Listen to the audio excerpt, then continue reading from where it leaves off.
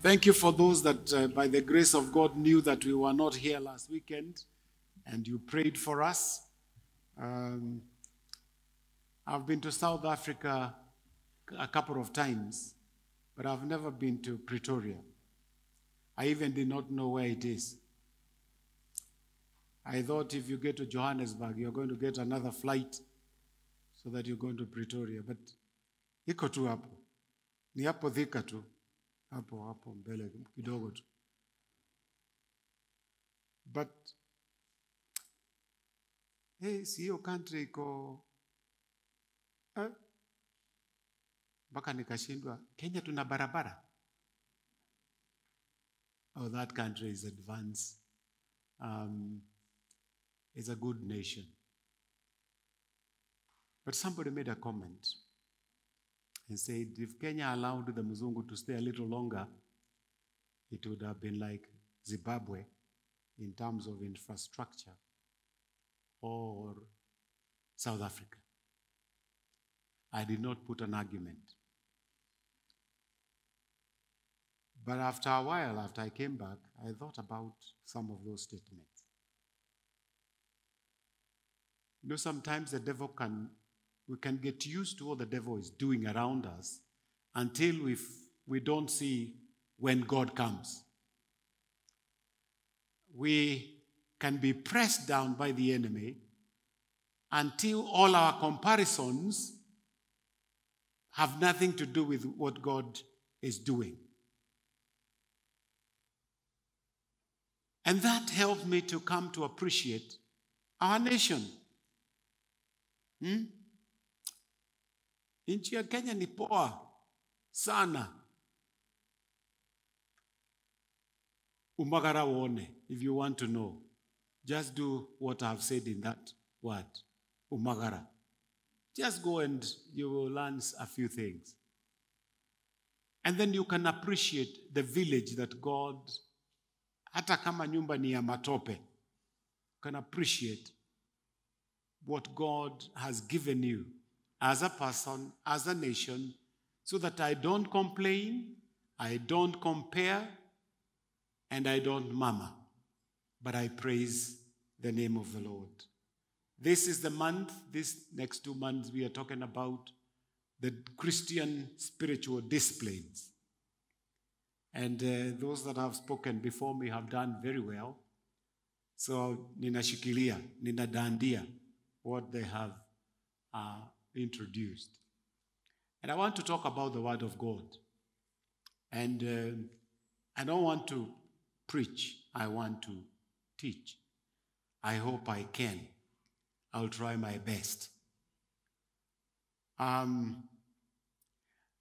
Because everything that God does on this earth, He does it by His Word and by His Spirit. Everything that God will do in your life cannot be outside of those two. It is His Word and His Spirit. In Genesis chapter 1, the Bible tells us, and that's where we first see these two at work at creation. The Spirit of God first hovered upon the surface of the deep, and then God released His Word. Let there be light, and there was light. Blessed be the name of the Lord. So the Word of God and the Spirit, they work together. So what I would pray is that God, as I read your Word, may you hover around. May the Spirit of the Lord hover around so that that Word of God can bring life into my life. Blessed be the name of the Lord. The Spirit of the Lord was hovering around, and as the Spirit of the Lord was hovering around, then God said, let there be. And there was. So outside His Word, if you like, outside His Word, there is nothing God will accomplish in your life. Outside His Word. So the value that we should put more is in His Word. Outside His Word, nothing. Therefore, your attitude to the Word of God will determine what God will accomplish in your life. Because Hebrews 11 verse 3 says, by faith we understand that the words were framed by the word of God, so that the things which are seen were not made of things which are visible. So it is that word of God, that faith of the word of God. It is God speaking. I having faith, I translate the word of God. It becomes power to me. It becomes provision to me. Blessed be the name of the Lord. So far, so good. So if your life is going to be properly framed, the word of God and your attitude have to play a key role. A key role. May God help us. Therefore then, how important is the word of God to you? Does it mean anything to you? Do you consider it crucial to your living? When you hear the word of God in church, or being preached on radio or television, or you are reading your own Bible, what is the importance of the word of God?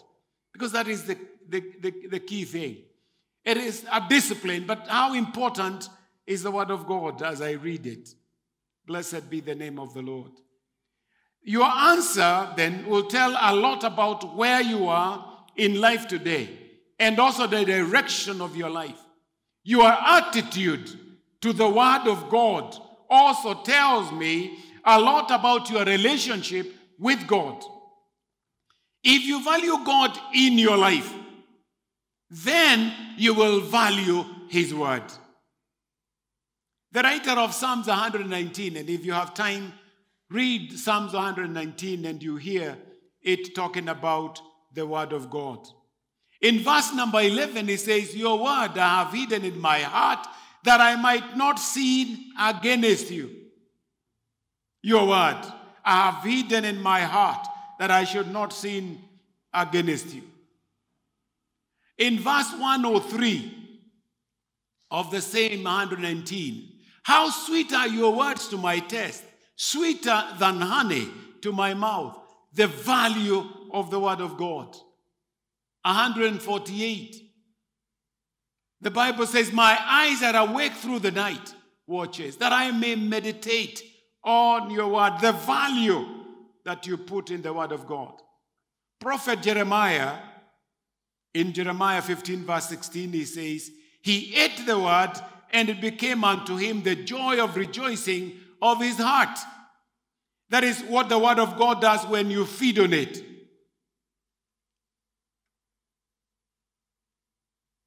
The lives of some people are not what they should be today because of the wrong words they are hearing, the wrong words they are meditating. So the question I want to ask is, how important to you is the word of God? Because you hear rubbish, you talk rubbish. You hear dirty words, you start talking about those dirty words. You hear God and his holy word, you start talking about God and his holy word. What value do you have for the word of God? Job was another person that valued daily the word of God. He says in Job 23 and verse 12b, I have treasured the words of his mouth more than my necessary food. In other words, value of the word of God more than the food that Job was eating. How much do you value the word of God? Hallelujah. So that was a good attitude to the word of God.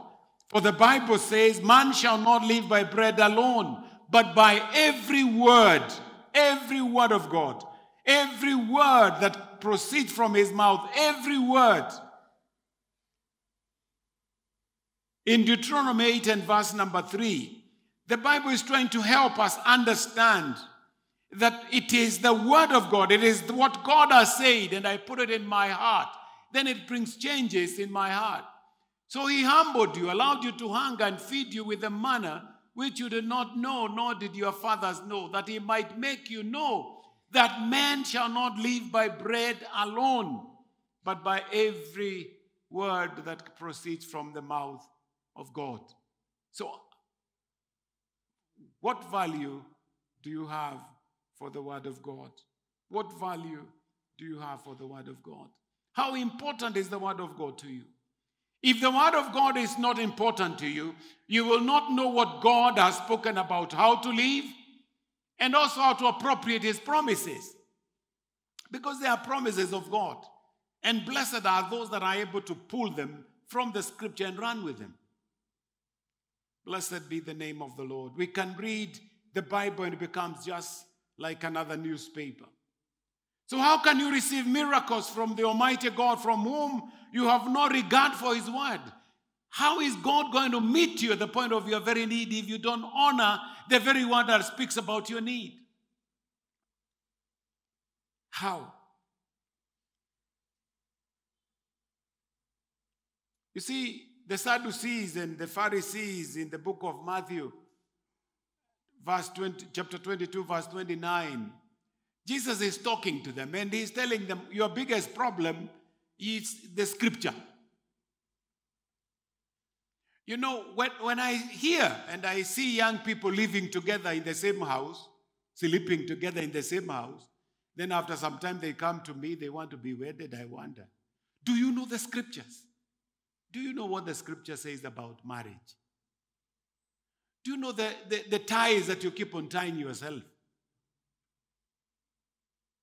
Do you know? So a lot of us, if we don't understand the scripture, we want to see the people and what the people do because they will tell you everybody is doing it. You are not everybody. You yourself. You want to go to heaven yourself, not everybody. Oh, it is being done by everybody. I am not everybody. I am born again today after 40, almost 50 years. Because when I said yes to the Lord, myself with the other boys, I don't care what they are doing, whether they fell by the wayside. But the Lord touched me. I want to pursue him. Do you understand the word of God? Does it make sense to you? Ama tumefika mahali we don't want to go to heaven. We want to sing about it. Me, I want to go to heaven. My goodness. Hata afadhali nifike binguni, niambiwa hakukuwa na bingu. Yeah, but I have lived a good life. Nisije nikafika huko na sina meno tatu. Meno yangu yote iko.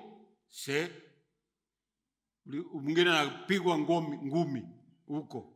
Wacha hii ya kuoza nyingine. Lakini mwingine ni ngumi alipigwa, akang'olewa meno ya kucheka. Sasa akicheka ameweka kengine hapo. Hapana. The question is to you. Because if you mistake the word of God, if you fail to understand the word of God, because it is the word of God that speaks about my marriage, it is the word of God that speaks about my children, it is the word of God that talks about my future, it is the word of God that talks about my prosperity, it is the word of God that talks about my healing, it is the word of God that carries everything that I do, the word of God. Sema amen too. Bas. Hallelujah. There is power in the word of God. Life outside the word of God is a disaster. Jesus likened hearing the word and not obeying it to a foolish man. And I pray that I will not be a fool. Foolish. Unajenga familia yako kwa matope na udongo. Upepo ikikuja kale ka family kana haragana. No, build it on the rock, the word of God. Ili upepo ikija mnakaa ngumu. Chakula ikikosa mnakaa ngumu. I say, ugonjwa ikikuja mnakaa ngumu. You're waiting upon God because you are built on a solid rock. If you are not, any kashika, any kakuoro asubuhi, moridi, kakuoro kadogo ka asubuhi. Ati uji uliweka chumvi nyingi, ungeliweka sukari na uweke blueband. Na kumbe hakukuwa.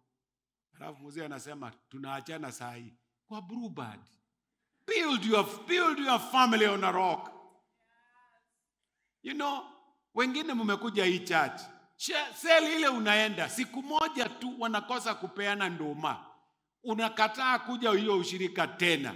Hati sitaenda ushirika tena. Huyo mama aliniangalia hivi nikaona ameficha ndoma tukienda atoe. My life is not on ndoma. No. The word of God. Value it. Honor it. Run for it. Pursue it. Don't pursue these other materials that we have around here. You know, we used to sing a song which was very interesting, but in times of ignorance, God overlooked. Dena Jesu gwedaki. But I discovered later on that with Jesus, I need everything. Yeah? Because I have Jesus, then I have everything. Because Jesus owns everything. But in terms of ignorance, God overlooked it for us. There is power in the Word of God. And life outside the Word of God is a disaster. We pray that God is going to help us to build on the rock. Don't receive the Word of God as if it is the preacher's word. If you receive it as the word of the preacher, it will not affect you. But believe it as the Word of God. Believe it and trust it, and it will act effectively on you. 1 Thessalonians 2 and verse 13. 1 Thessalonians 2 and verse 13. For this reason we also thank God without ceasing. Because when you receive the Word of God, which you heard from us, you welcomed it not as the word of men, but as it is the truth, the Word of God, which also effectively works in you who believe. May the Word of God that you hear every Sunday work in you because you believe. Blessed be the name of the Lord. Value the Word of God. Value the Word of God. I said I want to teach. I don't know whether I'm getting tempted to preach instead of teaching. You know, you get carried away.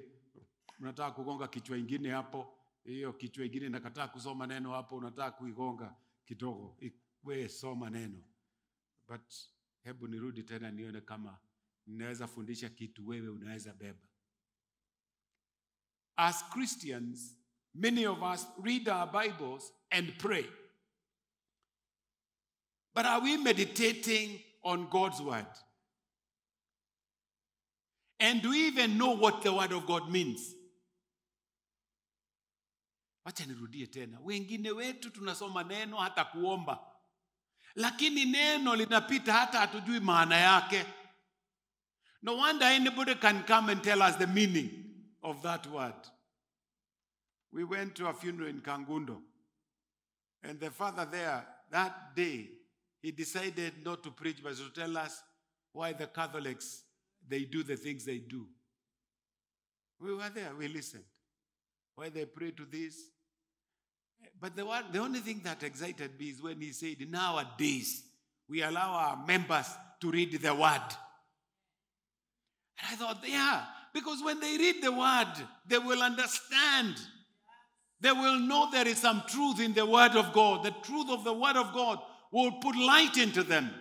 But as long as people are telling you, then you keep on believing. You know, in this country, there are people who never read the Constitution. When we went around telling people the Constitution was bad, there are people who never read it. They said, kama fulani amesema, sisi hatuwezi soma, vile amesema ndivyo ilivyo. After many years, they come back and they say, that katiba was not right. I say, Wakenya, vijana walizuka, na wako hapa, si mumeoccupy. Si vijana mumeoccupy. Gen Z si ninaona mumeoccupy. Na millennial, occupy. But I heard one of them say this. We went on the streets, but the people who got the seats is not us. That's a statement.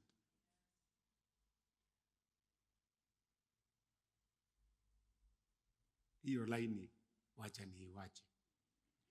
When the Lord called Joshua in the book of Joshua chapter 1 verse 8 and 9, he tells Joshua something like this. Moses, my servant, has died. So, the shocker is, you know, Moses alikuwa amepanda kwa mlima. So everybody was waiting for him down. So God comes and tells Joshua kuja, the guy who went up is dead. Harudi. Ilikuwa funeral yake huko juu na harudi. So Joshua anastruggle na mambo, anakustruggle, alafu anaambiwa na Mungu, goja, before you struggle, listen. This book of the law shall not depart from your mouth, but you shall meditate in it day and night, that you may observe to do according to all that is written in it. For then you make your way prosperous, and then you'll have good success. Have I not commanded you? Be strong and good courage. Don't be afraid, nor be dismayed, for the Lord your God is with you wherever you go. But this verse 9 is an emphasis of what verse 8 is. When we meditate upon God's word, we will not be dismayed, we will not be discouraged, we will not be afraid, because we are going to hear what God has said in verse number 8. The law of the Lord. Bwana Yesu asifiwe. That's where it starts. Meditate upon the word of God. Meditation has 3 activities. And I want you to write this one. Activity number 1, shut out the world. Number 2, shut ourselves up to God. Number 3, focus our attention on the passage of Scripture. So if I'm going to meditate upon God's word, then I'm going to shut out the world. This means no television, no phone, no calls, or other things outside. When I say for this 1 hour, it is me and the word. You lock the world outside. Number 2, you lock in yourself in that world, you and God. Hapo. Then you focus on that word. Blessed be the name of the Lord. You shut yourself up to God. Meditation is not a group activity, but it is a private time alone with the Lord. Peke yako na Mungu. Peke yako na Mungu. Salimia jirani yako. Mwambie jirani. Nasikia Bishop vile anasema. Peke yako na Mungu. Families that you are here. It does not work. Meditation cannot work when you tell your wife tuje to meditate. Muna meditate nini na yeye? Meditate neno lako wewe. So many Biblia, lakini wewe meditation musikae hapa to meditate. Meditate it. Ask yourself a few questions. Take a pen, take a pencil, sit down and ask yourself many things that you're going to ask. What is this word of God trying to tell me as a person? Don't make it a Bible study. Bible study has got its room. You can study with your spouse. But I'm talking about meditation. Meditation, see a group. Sema amen. Bas. So that you can focus your attention on a passage of Scripture. This is not just a casual reading of God's word before heading out of the door. But it is a private conversation with the Lord. We begin by asking Him to reveal what He wants to say to us. Then we listen to His instruction and guidance while reading, while thinking, while praying about the Scripture. So here I am, I'm preaching to you. You pick that word, go somewhere with a piece of paper, meditate upon it. Ask yourself a few things. If the preacher did not tell you what the word meant, ask the Scripture yourself a few questions, and it is going to answer to you. Did you get what I said? I said I was trying to teach. I said 3 things. I said what?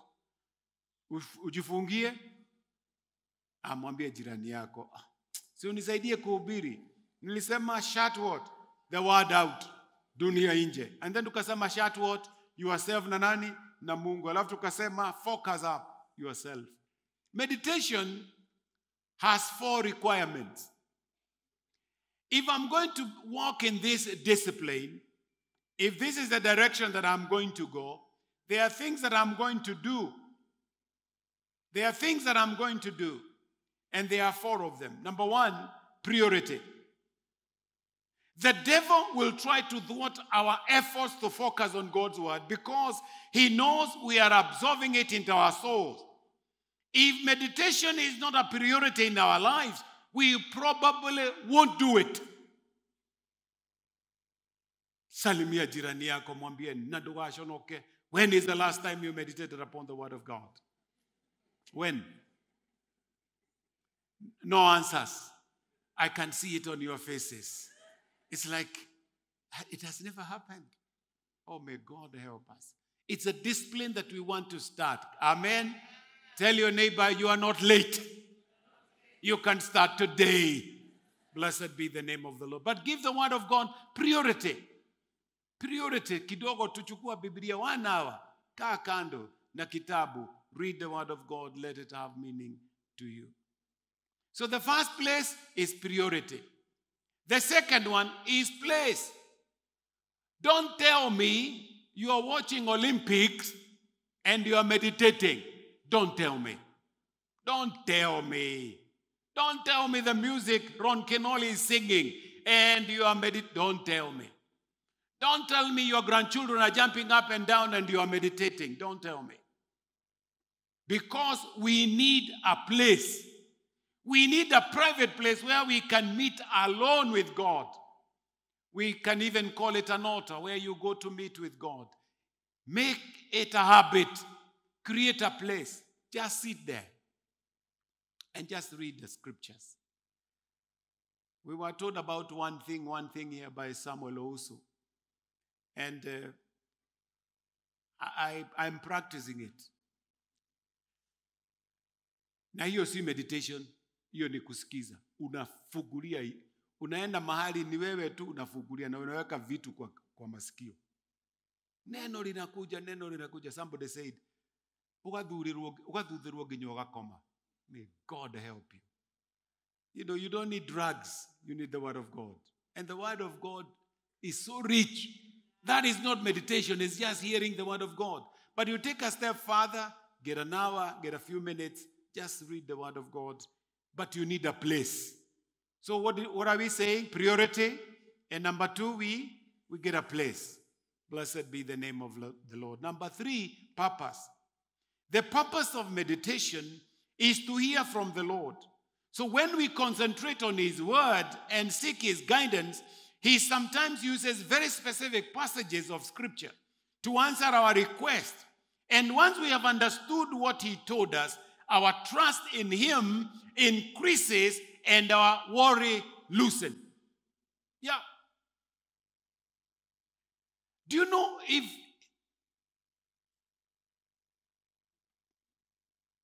when you think about the GC, because I don't know whether they have finished their work yet,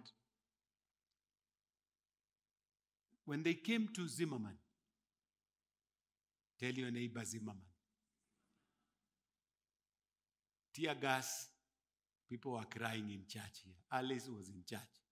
Tear gas, hata hapa juu, tear gas. Kama hujaonja tear gas, don't look forward to it. Don't. Sio kitu tamu, sio raha. Usikubali ikugonge macho. But when those things are happening as believers, what are we called to do? We are called to know there is a God who has better plans for this country, including those young people. He has a better plan for this country. We also know the devil wants to kill and to destroy our nation.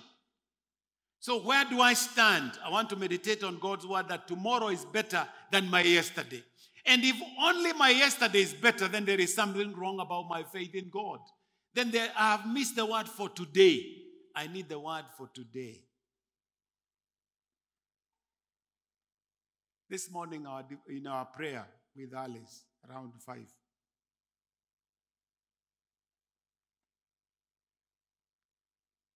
ilikuwa hivi kwamba lazima tushukuru hii siku ni ya Mungu. Hii siku ni ya Mungu. Na kwa sababu ni ya Mungu, lazima tushukuru. Tutafute njia moja ya kushukuru. Jana nilianguka. Watu wakafikiria ni kuchengwa, nilichengwa na Alice. Nilianguka tu. Wazee mko hapa, msianguke. Na waomba msianguke.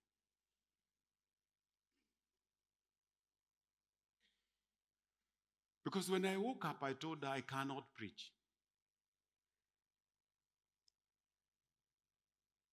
because of how I was feeling the whole day. Hata karibu niende kwa daktari. Nasikia uchungu kwanza pale nikiamuka, uchungu kali. Alipoomba akanishoshora, akaniuliza umeomba, akanipigia hapa, umepigia mtu mwingine akusaidie kuhubiri? Nikamwambia nishapona. Si ni siku ya kwenda to rejoice in the Lord for what he has done. I will get there. Na nimekuwa nikitafuta kwa uchungu, ninashindwa, kwani tumekawacha pale? Ya, kakae hapo. Na nikirudi hapo sikachukui. The purpose of meditation is to hear from the Lord. And when we concentrate on his word, we seek his guidance. We seek his guidance. And sometimes he will use some specific passages of scripture or specific prayers that will be made towards you, but then it will be up to you to receive that and run with it. Blessed be the name of the Lord. So we have said priority, place, and purpose. And then number 4, plan. We must set aside the time to meet with the Lord, to read the word, ask for the direction, and listen for his voice. This opportunity to be alone with him will soon become the most precious part of each day as we learn to know what God the Almighty is thinking about me.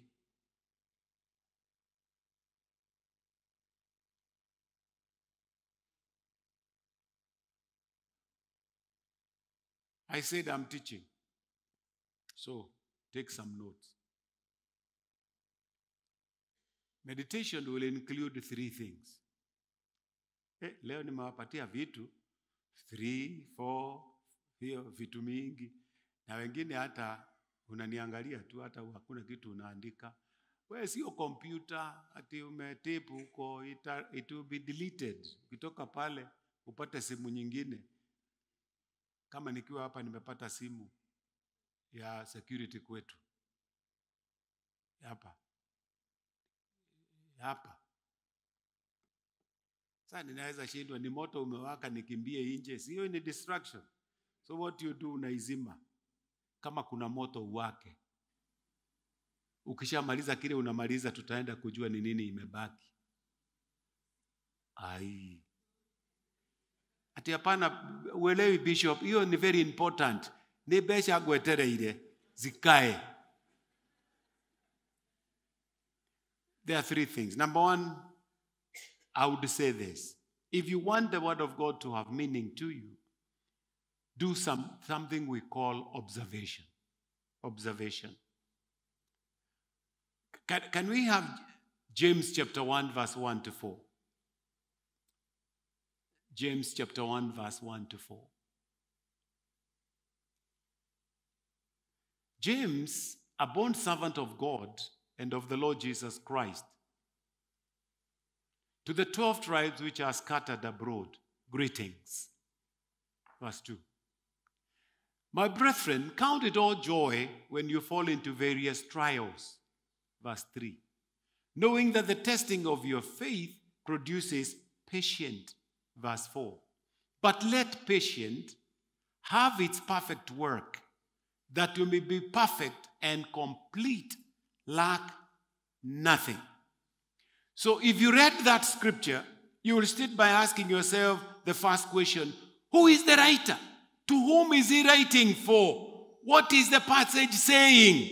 Hiyo tu. Did you hear what I said? So you go back to it and you are, nani anaandika? Anaitwa James. Anaandikia akina nani? Watu wako scattered all over the place. Hiyo ni Bible school. Nimekupeleka Bible school na nimekufundisha kitu ya kwanza. Observation. Read it and ask yourself those very simple questions. You are asking yourself, who is the writer? To whom is writing to? And what is the passage saying? The passage is saying something, but it is in verse number 4. But unless you start by analyzing, inaandikiwa nani, kwa sababu gani, wako wapi, they are scattered, meaning there was persecution. May God help us that every time we read a scripture, we observe. Fungua macho, angalia tena. Wacha unajua kuna wengine ukisoma unafunga. Hapana, if it is meditation you are doing, fungua, uliza wewe swali moja, angalia tena. hii maandiko imeandikiwa Wakikuyu ama ni Wabukusu? Ujiulize maswali. Ujiulize, ni nani aliandika? Ni Kimani? Nani aliandika? Jiulize maswali. Aliandikia nani? What was happening there? Na ujumbe ni nini? Hiyo ni ngumu. I told you, I'm teaching you. Hiyo ni ngumu kweli. Kukaa tu kuread James chapter 1 verse 1 to 4. Ujiulize hayo maswali. Kutoka pale wewe utakuwa theologian. Oh, thank God for the theologians in church today. So verse 1 says, the letter was written by James, and so on. So we understand who wrote it. And the thing is, there were people that were scattered because of trials that was happening. So after observation, what do I do? Number 2, interpret it. Tell your neighbor, you need to interpret the scripture. Sasa hapa ndio kinaumana. You want somebody else to interpret it for you. Before they do it, try to interpret the scripture for yourself. What does the passage mean? And what can we learn from it? Hiyo ndio interpretation. Ile passage nimesoma inamaanisha nini? Na nitajifundisha nini? Inamaanisha there are trials. Na nifanye nini? Majaribio ikija, niwache kulalamika. Kwanza nihesabu kuna furaha pale ndani, kwa sababu itanipatia patience, uvumilivu. So I interpret the scripture that there are hardship, but I need to understand that in all this, God is going to help me to come out. So verse 2 is like the interpretation. He says, consider it, O joy, my brethren, when you encounter various trials. In the midst of difficulties or suffering, we want relief from pain and a way out of hardship. But James says, the solution is to change our attitude. Instead of becoming bitter or resentful, we are to count it as joy. Not because we enjoy the experience, but because we know that God is sovereign over it and promises to walk through with us through it. So our joy is that in the Lord, kuwe na maandamano. In the Lord, kuwe na kiangazi. In the Lord, niwe na upungufu. In the Lord, niwe navigator. In the Lord, niwe widow. In the Lord, sina kazi, but in the Lord. Yani, mambo yako yote ni kuweka Bwana pale. Bwana Yesu asifiwe. Verse number 3, knowing that the testing of your faith produces endurance. That's the key. You are interpreting the scripture. Hauna haraka. I told you were taking a whole hour there looking at the scripture that you are reading. Know that the testing of your life. And then verse 4, and let endurance have its perfect result, so that you may be perfect and complete, lacking nothing.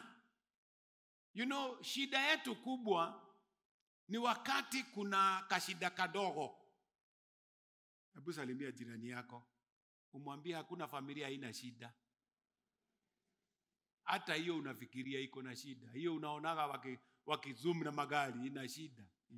Hiyo. Ati kwa makwetu kukakuwa na gari. Hiyo ina shida zake. Every place has a problem. So, nikikosa ugali siku moja, aulenjua. Unajua kuna watu wengine tu, ni siku moja tu. Alafu unaona mtu amesema, huyu anipendi. Jana tuliambiwa na mtu, ule malaika ulikuwa unamuita malaika, sasa unamuita witch. Kama yeye ni witch, wewe ni wizard. How do you wanaendaga pamoja? If she was an angel, she will always be an angel. The problem, si nilikuambia, mtu akikuita ng'ombe, wewe mwambie the last time you looked at yourself in the mirror, wewe uliona una pembe. Kwa hivyo yeye ndio yako na shida ya focus. Aende atengenezwe focus. Because kama nimepata pembe, kwanza wanaume, ati wewe mjinga kama sijui nini. Hiyo ujinga ni wewe umemfanya awe mjinga. Ulimuoa akiwa malaika, ati I loved your voices. I love your words, the way you spoke, you know. I looked at you and oh my goodness. And all of a sudden, you are a witch. Tumekuja kuniroga mimi na kunirogea watoto. Nikuzalie watoto, atena niwe ni kuna shida hapo. Interpret the scripture. Wacha angalia maandiko. You know, there are some of us here. If somebody proposed to marry you, first of all, you refuse. Because somebody has told you are not marriable. I say,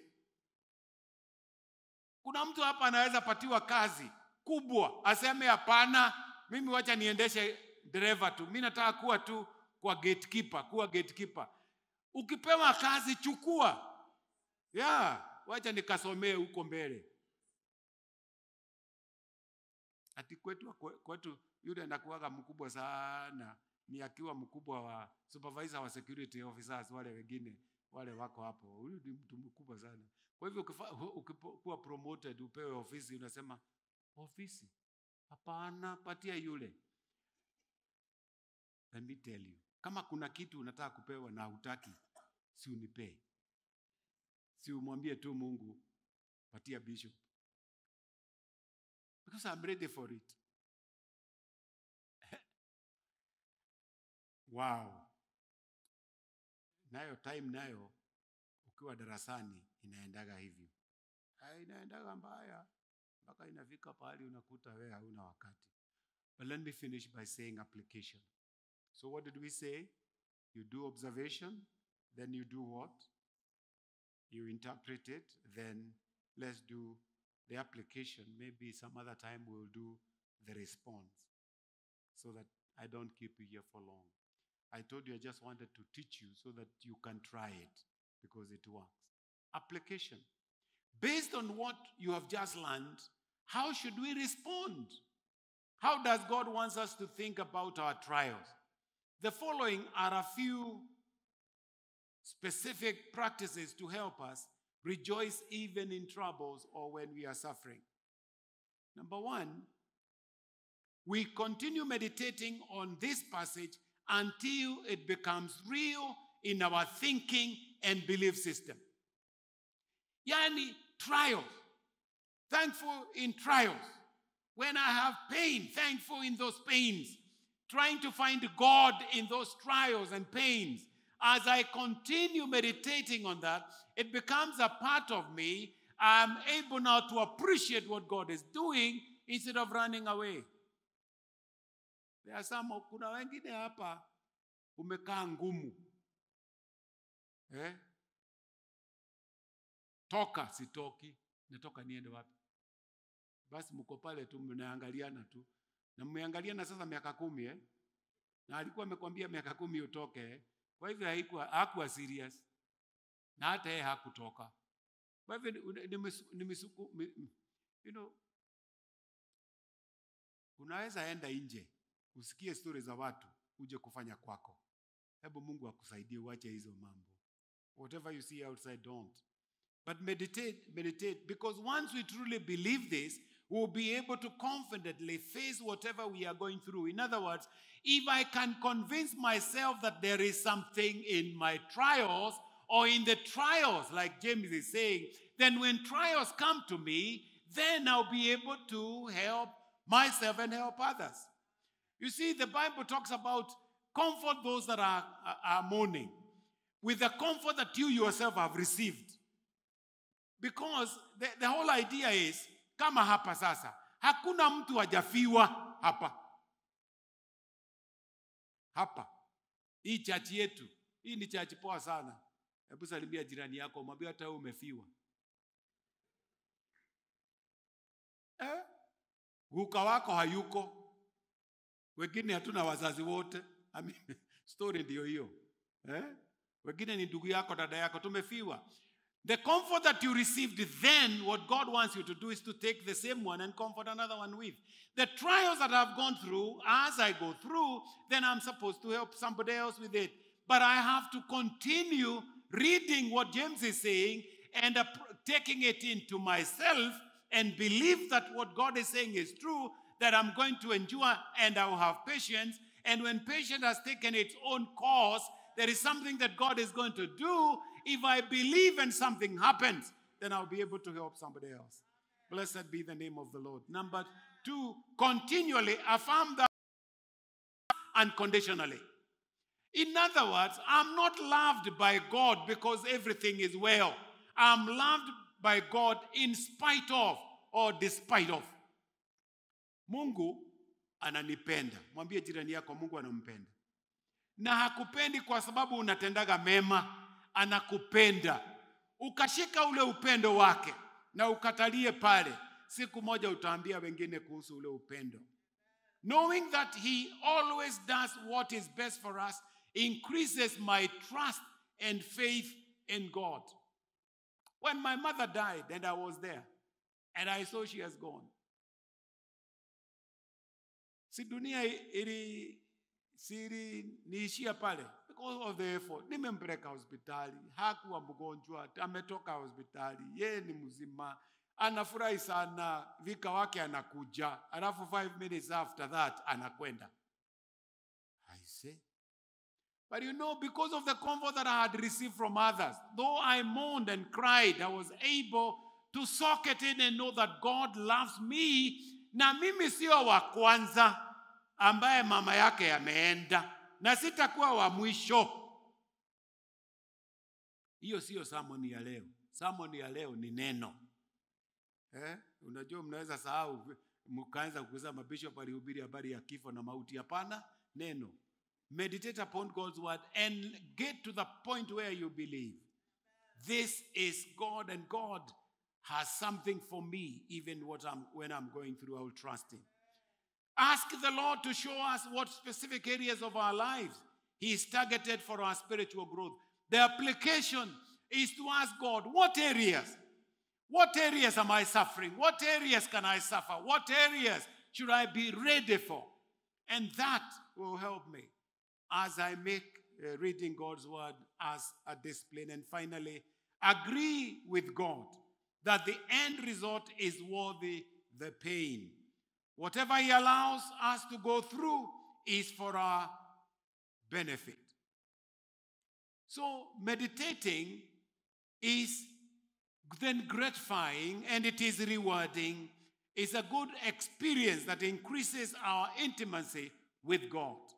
Oh, that I pray that we will not only read God's word, but you can get time to read God's word and meditate upon it by having a paper before you, so that you can observe it, you can interpret it, you can apply it. Amen? So that this word of God, you can look at it and ask yourself a few questions. Who has written it? To who? What is the message? You ask yourself those things. And I'm telling you, our church is going to be better. Because not every wind of doctrine can sweep us.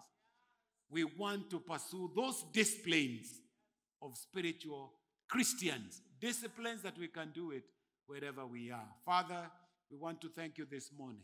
The discipline of your word, we pray, dear Father, that we're going to hide your word in our hearts so that we will not sin against you.